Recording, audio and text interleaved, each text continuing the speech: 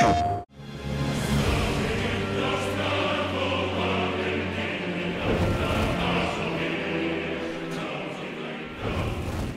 name is Ben Starr, and I play Clive Rosfield in Final Fantasy XVI. I don't recall ever pledging allegiance to your Emperor. My service may have been bought with this brand, but not my loyalty. I just fight to survive. He's far from invincible. In fact, when we meet him, he's broken. He's completely destroyed. It was remarkable, actually, how much that resonated with me, and that sense of just needing a little bit of hope and a little bit of faith. I'm most excited for the people to see his journey. I feel up to this point, there is this idea that he's out for one thing and one thing only, and that is revenge. There is so much more to Clive than that, and I can't wait for people to discover that as they play it. Can't wait for them to collect all the icon powers with him and kind of collect the experiences that you're going to have with him along that journey. Not another step. I mean it. Well, I'm not about to leave her here. No one with a warm bed waiting. It's all right. My name's Ralph Ineson, and I voice Cidolfus Telamon. So he's fun, and he gets to puncture the seriousness of a lot of moments in the game with his humour and trying to stop Clive, who has got a kind of emo edge to him compared to Cid. You all right? Never better. Sounds like it. Cid's a much more kind of straightforward man, and I think that relationship between the two of them is quite a lot of fun.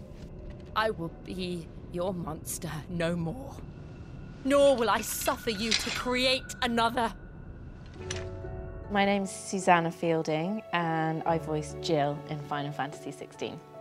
My powers awoke, and everything changed. She's got a really interesting journey. When we first meet her, she's in a very vulnerable, damaged place, and there's a real kind of transition into a new version of Jill as the game goes on. So that was probably the most sort of interesting, emotional journey to play, and certainly one of the most 3D emotional characters that I've ever played on a video game. How? How did you do it? How did you even survive? How? My name is Yndis, and I voice Benedikta Harman in Final Fantasy XVI. She's such a complex, well-rounded character. I think it's easy to judge a book by its cover. I asked you a question, Lord Commander. There's so much to her. I'm just excited for the fans to get to know her, as well as I got to know her during the recording. The Iron Blood will rule the day they set foot on Storm. This game is over.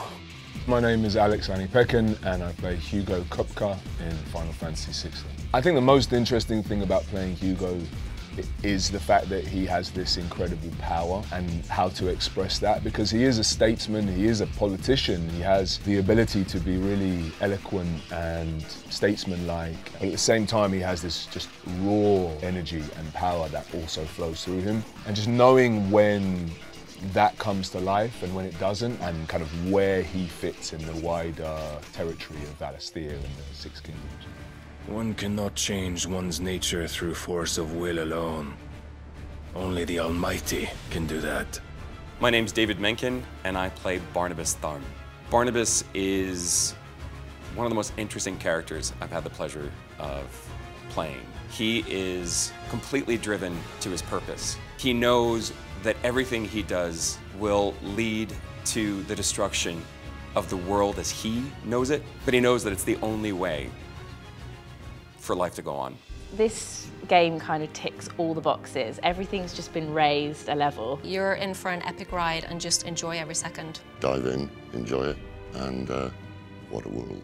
Obviously you're going to lose against me, but that's okay, you can try again. It's so cool, so come on in. It's going to be amazing.